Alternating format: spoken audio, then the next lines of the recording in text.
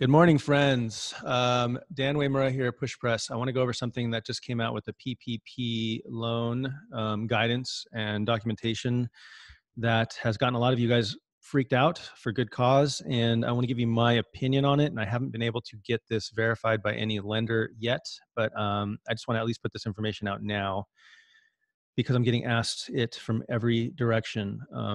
So let's talk about this.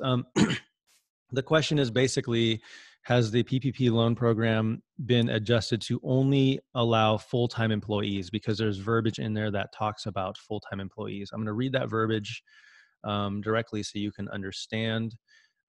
Looking for it right now. Okay, so do I need to? It's in the what do I need to certify section. You will need to provide to your lender documentation that verifies the number of full-time equivalent employees on your payroll and the dollar amounts of payroll costs covered, blah, blah, blah. That verbiage is also mentioned in the loan forgiveness area where it says how much of a loan may be forgiven, number of staff. Your loan forgiveness will be reduced if you decrease your full-time employee headcount.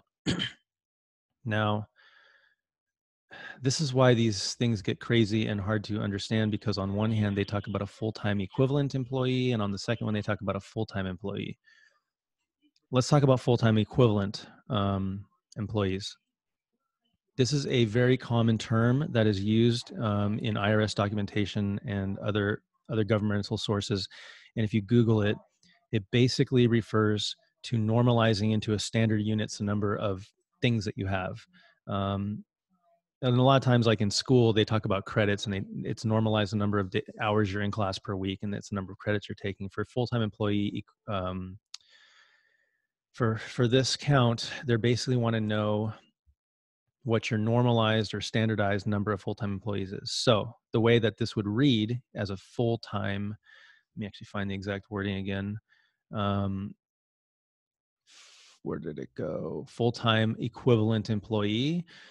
If you had 8 coaches coaching 1-hour classes 5 times a week, that would be 40 hours a week, or 1 full-time equivalent employee. That does not mean that you have to have 1 person working 40 hours. Okay. It could and should mean you could have a various number of people working the equivalent of 40 hours. So the way you can think about that is if you have 60 hours of work that you're paying people to do a week, that's 1.5 full-time equivalent employees. This isn't rounded to a whole number necessarily. Again, this all needs to be verified with a lender, and we need to make sure this is all true. This is my interpretation of it today, and I'm just answering it this way because I'm getting asked 100 times from different ways. My interpretation of this entire loan guidance is they're still basing your loan based on the amount of money you spend on payroll, right? They're still basing your forgiveness based on the amount of money that you're spending on payroll. But I think that they want to know is your full-time equivalent employees, because that's going to be the standard that they measure if you're adding or reducing work in your gym, the number of hours someone's working. I think they want to make sure you're not giving raises to people, like cutting the number of people and giving somebody more money, as opposed to hiring as many or more people and keeping them employed. So that's why I think that it's being worded this way. This wording, I think, got changed sometime late last night. Today is April 1st. No April Fool's jokes here. So I think that's, like I said, these wordings are changing minute by minute, hour by hour. So we're just doing our best to try and keep up with it. That's my opinion of it. I don't think you have to have full-time employees. I do think it's just trying to keep track of how many man hours are being worked per week in your facility. The other question that came up was, it looks like now 1099 employees are not covered. And I do agree with that. Reading this, it looks like they only want to work with W-2 employees. And what I'm hearing around the way on this is it's because 1099 employees can and self-employed people can file for this themselves, and they want to make sure they're not double dipping by you getting it on this end for them and them getting it on that end them for themselves. So that's the reason why.